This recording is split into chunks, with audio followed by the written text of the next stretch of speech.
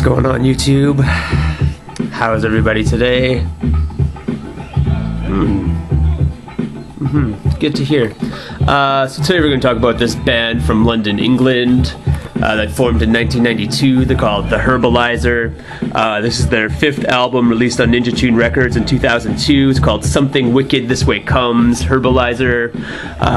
They play this brand of hip-hop that incorporates a lot of like live instrumentation and samples. It has a lot of jazz, a lot of funk. It's supposed to be like innovative and forward-thinking, you know, this kind of weird blunted out hip-hop stuff. It's supposed to have upwards of 9 members and stuff too. 9 members in this band, I guess. It's got a lot of strings, a lot of funky guitar, a lot of horn sections, trumpets, saxophones, that kind of thing. It's got this very cinematic 70s feel. Like it feels like it's the soundtrack from this kind of like 70s action movie, or like a cop movie, or like maybe a blaxploitation movie, some sort of movie like that. It's also got this very cartoony side to it, where it'll have like these weird kind of like, I don't know if it's supposed to be funny little noises, like a kazoo and a wah-wah or something like that. Like something straight out of like Warner Brothers or something like that, along with like pianos and all the rest of that. Some sparse sampling and scratching on there too, to make it more hip-hoppy-ish, I guess. It's like half the album, maybe a third of the album's got a guest MC. It's got MCs from, it's got a guy called Raka Iridescence from Dilated Peoples, this guy named Blade, who's an Iranian-born British rapper, a girl named Wildflower, who is also British.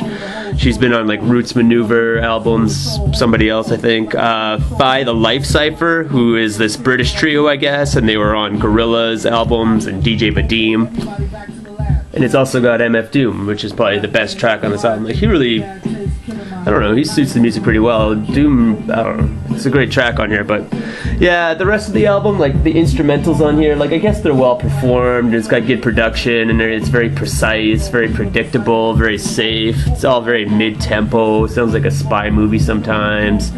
It has like some quasi-interesting production where they'll like incorporate bongos or something like that, and like, you know, it's got cellos and like 3 violin players and stuff like that. Like it's very cinematic, but it's nothing special. It's nothing that's going to make your jaw drop. It's nothing that's totally amazing. It's just some well-played like soundtrack music. It's nothing dark and menacing like the cover or the back here would make you believe like it's something like kind of scary is going to happen, something kind of shocking or menacing is about. But yeah, not at all.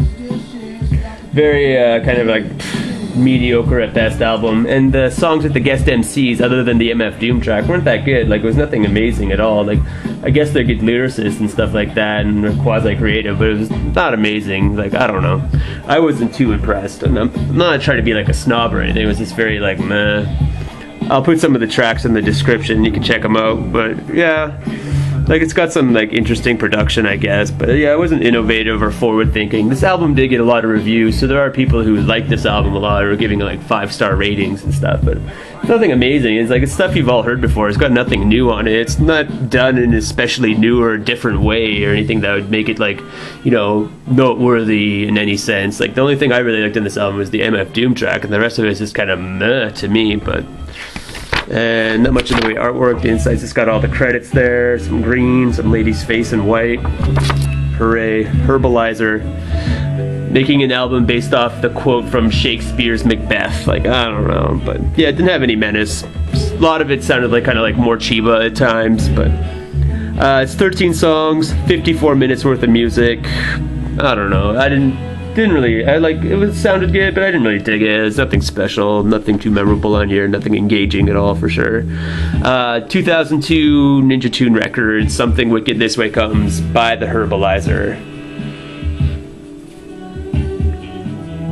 What about it?